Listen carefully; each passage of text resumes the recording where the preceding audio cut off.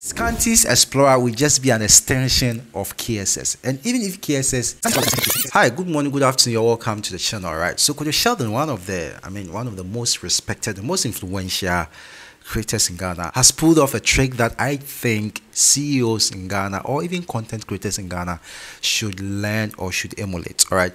I mean, you can say whatever you want to say about Kojo Sheldon. I mean, I don't agree with him on a lot of things, all right? I hear people say he's rude, people say he's arrogant and all that, all right?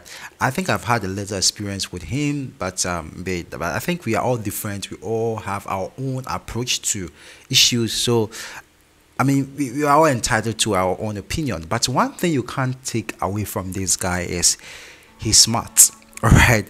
He's smart, he's daring, and a good risk taker. And I'll talk to you about why I am saying this, all right? A couple of months ago, I think a year ago, all right, Bisosha is one of the fantastic social media app in the market, all right. They organized a masterclass and invited Kojo Sheldon, all right. And in the masterclass, Kojo Sheldon, shared a lot of great information that I think a lot of creators wouldn't even share with people, all right. That is when I began to wonder, is it Kojo Sheldon that I've heard people talk about? Because before then, I've heard people say things like, Kojo Sheldon doesn't like to share, he's oppressive. I heard a lot of things, all right? But when he came for the masterclass, during the masterclass, he gave a lot of insight as far as even digging into his own channel, all right? Making statements like some of the videos that he did that we all think he made a lot of money actually didn't really bring in that much, all right? And he said some things like, even he shared some insights, the best way to monetize is through merchandise. he shared great insight. Then I began to wonder, is it the same person people talk so negative about? All right, that's actually when I think I began to think about a whole lot of things. All right, it's not perfect. You won't agree with him on so many things, but in that same masterclass he made this profound statement. It got to a point where he started talking about risk, all right, risk taking. You should dare to explore, all right. You shouldn't be static. You should try to explore diverse ways. Diverse content and even experiment. Yeah, that's the word. He mentioned being experimental, all right. And he talked about the fact that when he was bringing Scanty on board, a lot of people didn't agree, all right. They thought or they felt that it's so much a big risk to take, all right. But it was like, fuck it, I'm going to take this risk and take this risk. And it's one of the risks that has really paid off, all right. He said that risk has paid off. And even one of these videos or one of his content somewhere, it was an interview or a post or something. He said he's not even afraid, all right, to lose any of his workers, including Scanty. He's actually empowering Scanty to start his own thing, all right, because he knows himself, all right. He knows how good he is. So if you leave and you are going to start something on your own, you should know that you would have to compete with him. He made some statement like that, all right. But what I would say is you can't take that way. That guy is smart and the guy is generous. He's really generous when it comes to sharing of information, all right. But I didn't really believe him when he said he's not scared or he's not afraid to lose people, including Scanty, all right? Because most often than not, when you see people talking about the things they are not afraid of, it means they have a certain fear in them, all right? To kind of sound affirmative that they are not afraid, even though they actually are, all right? It's like being so much afraid of something that you have to stand. It's like facing your worst fear, pretty much, all right? So I personally don't believe if he says that he's not afraid to lose someone, lose a worker or something, all right. What I'm saying now is laying the foundation to what actually I want to talk about, all right. I say Kojo Sheldon is one of the finest CEO, all right, in the system, the creator economy or the creator space right now, all right. And for what he has done, I think he should be adjourned as one of the best CEOs in Ghana, all right. Listen to, see what he has done. He realized that he left OMG. He left OMG at a point that he could have used his talent to benefit OMG. All right. I hear people say, "Oh, he stole AMG's ideas and started his own channel." If OMG had that idea, all right, I believe if you have the original idea, no matter what, you can still be in the game, all right. But it's basically like Kojo Sheldon left with OMG, all right. That's how it looks like, all right. I'm not saying that's how it is or that's what it is, but it looks like it seems like, all right. He feels that just the way he left OMG, it will come to a point in his life, all right, that someone that he has groomed, he has trained, he has given opportunities would also leave him, all right. And in that fear, he did something amazing that I believe people should emulate.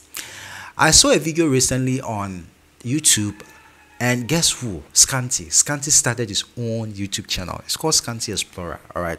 So that comes to the point where I said Kojo Sheldon is daring, all right. Is daring and he likes taking risk. I mean, risk that normally people wouldn't dare to take, all right. I realized that one of the ways to control people, one of the ways to make sure that you keep them in your fold, to buy their loyalty, is to be part of their success story. All right, people will try to bully their workers to stay in, all right, threaten them to stay in. I mean, find ways to keep them. But I believe that one of the ways to keep someone, to sign a lifetime contract with them, is to make sure that you let them be themselves and to explore, all right, their full potential, whether it benefits you directly or indirectly, or it doesn't even benefit you at all. If you are able to do that, you have actually signed that person for life. If the person actually is a grateful person, you have signed that person's loyalty for life. When I saw the video, I was like, wow, all right. Scanty started his own channel. I saw the channel had about 2,000 subscribers. He brought Kojo Sheldon on board to introduce the channel to everyone, and bam, the channel took off to 11,000 in 24 hours. 11,000 subscribers in 24 hours. All right. And in the interview, right, I mean, in the content, the introduction, all right, you could see Kojo Sheldon saying, oh, you want to quit KSS, so you've started your own channel, right? And whenever he made that statement, all right, you could see that Scanty wasn't comfortable. His body language, everything shows that, hey, I mean, like that kind of thing. All right. And I'm sure Kojo Sheldon was pretty much playing a psychological game. All right. I mean, at a point, he said, what makes you think that we sign a lifelong contract? I don't think Scanty took that statement serious. And I don't believe literally Scanty have signed a lifelong contract with Kojo Sheldon. All right. But Kojo Sheldon was making a profound statement. All right. He has bought the guy's loyalty. All right. He has bought into the future of the guy. All right. And for what he has done for the guy and to the guy would always remain in KSS, whether he leaves the company as a building or as a structure or as an institution. He will always be part of KSS. Right. That is if the Scanty guy is a grateful person. For a CEO to help you create a business that potentially could rival him, to rival his business, it's a big deal. All right.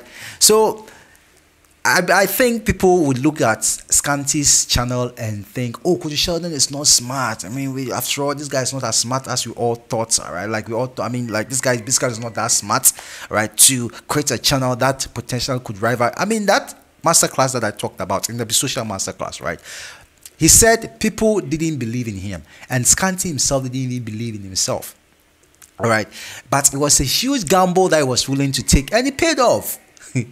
All right, now look at Scanty. So this is also one of his gamble, one of the gamble that he has. I mean, one of the dice that he has cast, one of the ace that he has pulled, and I'm sure it will pay off. It will definitely pay off. Even if at one point Scanty decides, maybe we are human, so people can be some way. Scanty, I mean, acts a certain way, all right? I mean, like, sometimes I also believe it takes two to tango. Scanty can be forever nice, but Kojo Sheldon can be somehow, some way that will force them apart, all right? I mean, we are all human, all right?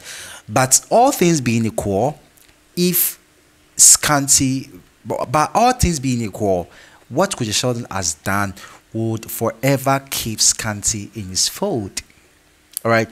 Scanty's Explorer will just be an extension of KSS. And even if KSS is not, whatever happened to KSS, you would look at the Scanty Explorer and feel a certain, I mean, have this kind of pride. And for what Kojo Sheldon has done, right? if not for anything. I mean, you may not agree with him or you may not like him for so many reasons. I mean, you can call him whatever you want to call him, all right? It's not perfect, all right? It's human. I mean, sometimes the exuberance kicks in and he behaves. I mean, we are all human, like, we all behave a certain way sometimes, all right?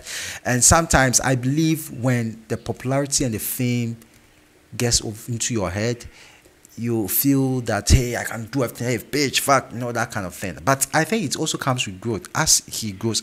If you have watched Kojo Sheldon's video for a long time, if you have been on this channel for a long time, you would realize that he has changed. Before then, you even see Kojo Sheldon arguing in the comment section, arguing, if you insult me, you insult you some. But he has outgrown that. So I think it's a stage for this one to get to a point in time. You wouldn't even see him being on Twitter and cursing out and all that. So I think it's a moment that surely will pass. All right. So I want us to look at the bigger picture for what he has done, allowing his worker to create a channel that potentially could rival the guy. All right. And you could see in the guy's body language, the Scanty's body language, when Kojo said, hey, so you are quitting, right? You are that kind of thing, right? You could have pitched these ideas to me, and you see Scanty was like, oh, I pitched it to you. You could. I mean, that was so lovely. That was so lovely. I felt so much proud of this guy. And I said to myself, this is how CEOs should behave, all right? One of the ways to keep someone in your fold is to allow them to explore closely, like giving them close marking in their success, jump into their success with them, all right? Just allow them to be who they are.